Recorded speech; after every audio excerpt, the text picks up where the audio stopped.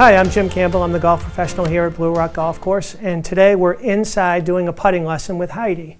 Heidi is a relative beginner, so we're going to talk about some of the basics of putting, but we're going to focus on aim and the setup, as well as having her putter go along the line that we want the ball to start on.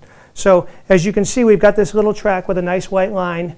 What we're going to do is have Heidi set up so that the line on her putter is right along that line. Her feet are parallel to that line, which means they're going to be the same distance from our little putting track. And then all we're going to try to get Heidi to do is get comfortable and try to have the putter go back and forth along this line so the ball goes in that little hole. Show us how it's done, Heidi.